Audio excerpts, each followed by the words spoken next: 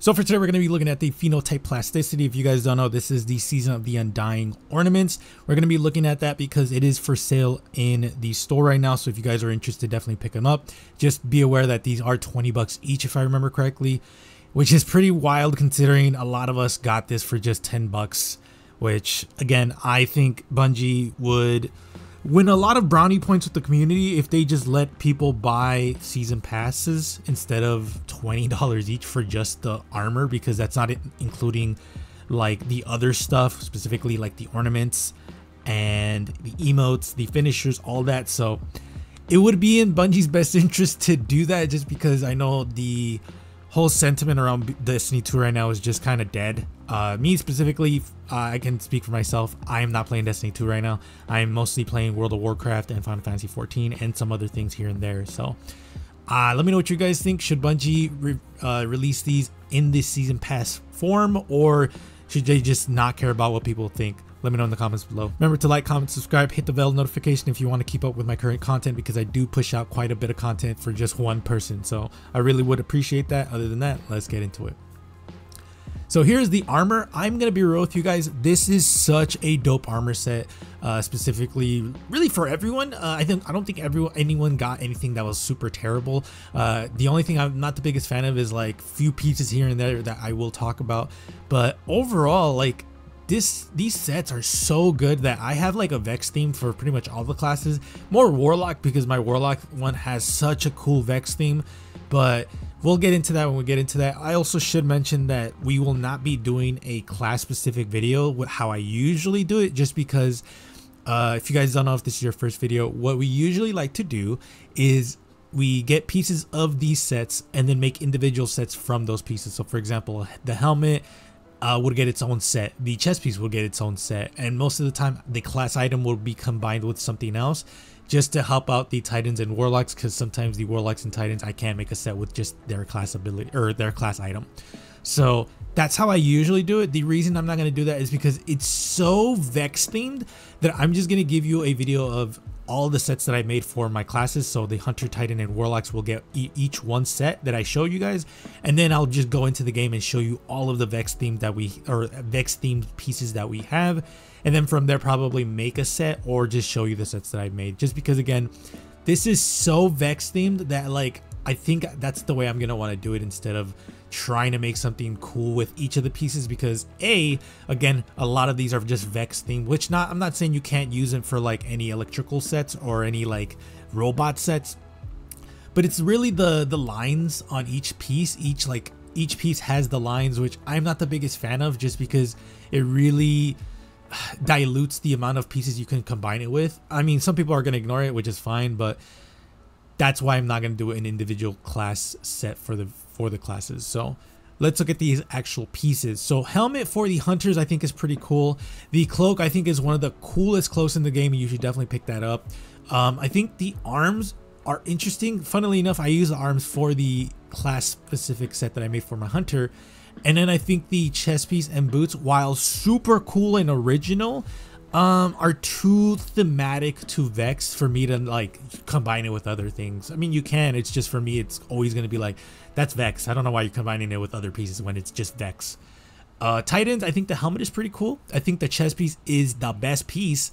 The boots are pretty cool. The class item I actually think is really cool, and the arms unfortunately is asymmetrical only on the actual like arm, because you have that like really big spike. I would have preferred if the spike was actually on both sides. I think that would have been super cool, or make the spike a little bit smaller so that way you can have it on both hands. I think that would have been cool. Warlock's helmet is super dope. The chest piece is super dope. I think the arms are super dope. I think all of it is super dope except like maybe the boots. I think the boots are the only ones that I'm like, it's fine. Like, it doesn't wow me, but they're really cool. And then funnily enough, there are pieces in this set that don't change color. Let's get into it. Helmets, all of that red like visor color does not change color, so you're gonna be stuck with that red glow. For the Warlocks, it's like just kind of like a matte finish. It's weird. Anything white will not be able to change color, so the white piece on the chest piece will not be able to change color. The white lines are not going to be able to change color, and that is pretty much it. I think the designs on the class items actually don't change color as well, but you can hide it better than pretty much everything else in this set. And overall, I like this armor set. I love it a lot. I'm really happy with it, but just again, be aware that you're gonna be fighting this a lot, and or you're gonna make some cool sets with it, because I definitely like the set that I made with my warlock. For my warlock, I ended up using the helmet and the class item. For the titans, I think I ended up using the chest piece and maybe the mark, and then for the hunters, I only ended up using the arms. But the cloak I use so much that I've made it in so many sets, so the cloak is definitely one of the best ones here. As for our shaders,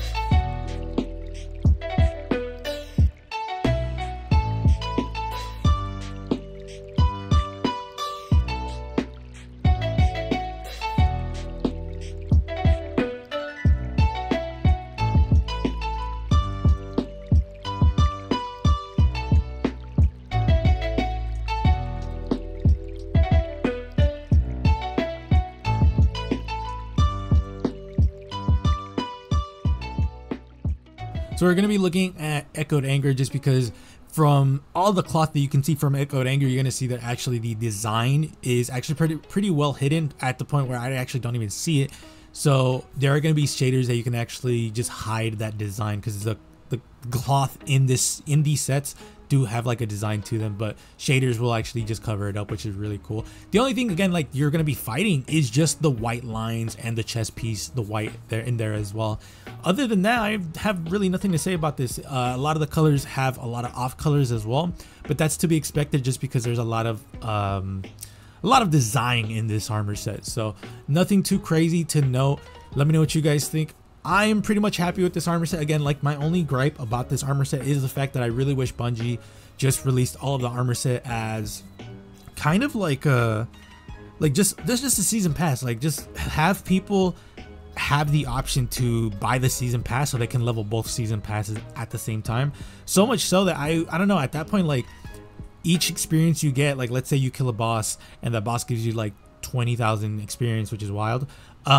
Maybe cut the experience in half so that way both season passes can get 10 and 10, or just have it where it's like equal to both, where it's like you get 20 on each, so that way you can level it up at the same time as the original season pass, or just have it like 80-20, have it certain percentage so that way the main pass gets the most experience, and then when you're at 100, then actually do it like the other way around, where the old season pass gets the higher percentage, so that way, because after 100 it really doesn't matter. So I don't know, there's so many great ways to do it, and expecting people to pay 20 bucks for each of the armor sets, not including the other goodies that the season pass had, I think it's just kind of dickish in my opinion.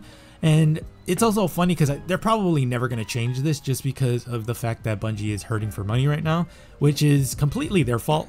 They have way too many things, too many programs for them to like realistically have open when they're their own like publisher and developer and whatnot. So I don't know, for me personally, it's such a weird environment to be a Bungie fan right now, just because there's a lot of fans that kind of are hoping for their downfall, and there's other fans that are like hopeful that they'll turn it around. I'm like in the both of those. Like, would I be happy if they fell under? Kind of, just because I'd be free from their fucking grasps.